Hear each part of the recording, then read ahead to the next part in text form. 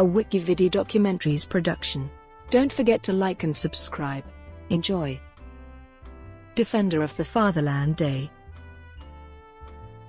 Defender of the Fatherland Day is a holiday observed in Russia, Turkmenistan, Belarus, Kyrgyzstan, Kazakhstan, and Tajikistan. It is celebrated on the 23rd of February, except in Kazakhstan, where it is celebrated on the 7th of May. History. First celebrated in 1919, the holiday marks the date in 1918 during the Russian Civil War, when the first mass draft into the Red Army occurred in Petrograd and Moscow.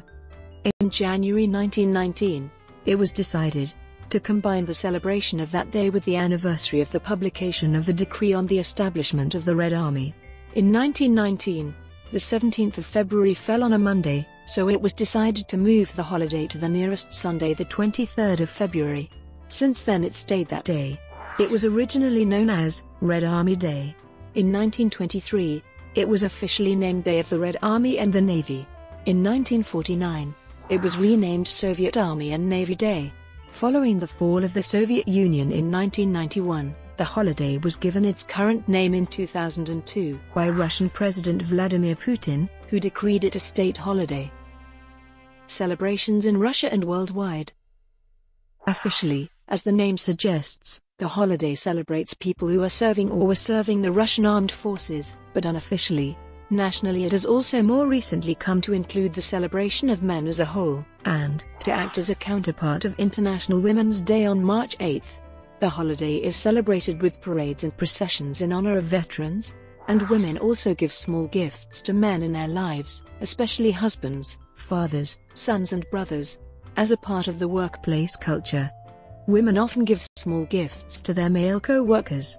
Consequently, in colloquial usage, the holiday is often referred to as Men's Day. One of the holiday traditions in Moscow is a ceremony near the Kremlin, the laying of wreaths at the tomb of the unknown soldier. The Russian president, the heads of both chambers of parliament, military leaders, representatives of other branches of government, heads of political parties as well as Russian Orthodox Church officials arrive at the Alexander Garden, which is located near the Moscow Kremlin walls.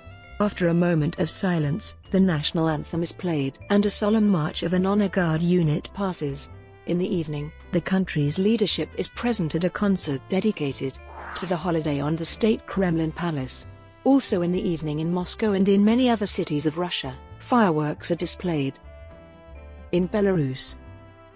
In Belarus, the holiday celebrates the date of February 23, 1918, the day Armed Forces of the Republic of Belarus was founded. Traditionally, on February 23, the president lays a wreath at the monument on Victory Square in Minsk on the Day of Fatherland Defenders. In Kyrgyzstan.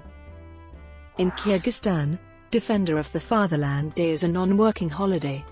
In Bishkek, there is a military parade of the Bishkek garrison. The holiday was first introduced in the country by the government of Kyrgyzstan on January 20, 2003.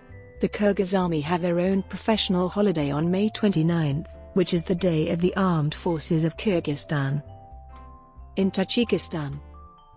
In Tajikistan, the holiday is known as Tajik National Army Day, celebrating the Tajik National Army. However, it has been known that other military units, such as the Tajik Air Force, have taken part in the celebration. In Ukraine.